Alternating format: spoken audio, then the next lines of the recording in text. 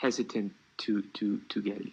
I would start with I've had COVID in the past, and so our understanding of antibodies, of natural immunity, has changed a great deal from the onset of the pandemic, and is still evolving. I understand that the vaccine would help if you catch COVID, and you'll be able to have less symptoms from contracting it. But with me having COVID in the past and having antibodies, with my current age group and physical fitness level, it's not necessarily a fear of mine. Taking the vaccine, like I said, it would decrease my chances of having a severe reaction, but it does open me up to the, albeit rare chance, but the possibility of having an adverse reaction to the vaccine itself. I don't believe that being unvaccinated means infected, or being vaccinated means uninfected. You can still catch COVID with or without having the vaccine. I would say, honestly, the craziness of it all, in terms of not being able to say that it should be everybody's fair choice without being demeaned or talked crazy to, doesn't make one comfortable to do what said person is telling them to do.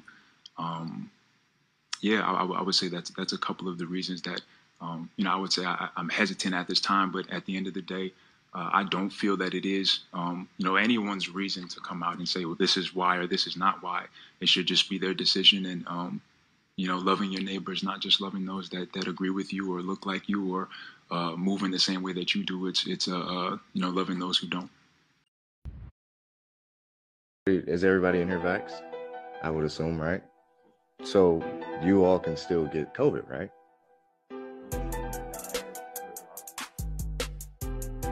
Okay, but you can still get COVID. Right. So, and you can still pass it along with the vax, right? I'm just asking a question. So like having COVID,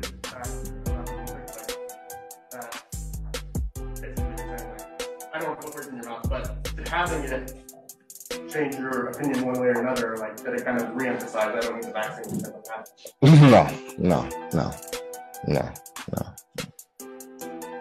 No, that wasn't the case. I mean, yeah, I had it, but that doesn't mean I can't get it again, I mean, it's no different than somebody with a vaccine.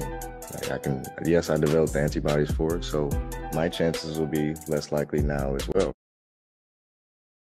That would be like me telling him, like, yo, your wife is going into labor. How dare you leave this team and not go tend to your wife, for what that could mean for this team. That's something that's personal to him. That's health related. That's, something that's personal to his family. This is no different. This is, we're dealing with something that to me feels like has turned into a political war. When you're talking about a vaccination and non-vaccinated, I think it's become very political. And, for someone who's not extremely into politics, when you make something so political and not everyone is into politics, then you can also turn those people off, and, I think there is something to be said for people's concern about something that's being pressed so hard. Like, why are you pressing this so hard? Like, so much, you're just pressing. I think you have to honor people's feelings and their own personal beliefs. And I think that's been lost when it comes to vaccinated and non-vaccinated. And it kind of sucks that that's been lost because you're essentially not giving anyone, you say we live in the land of the free.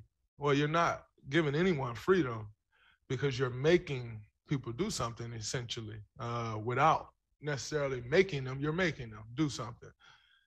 And that goes against everything that America stands for or supposedly stands for.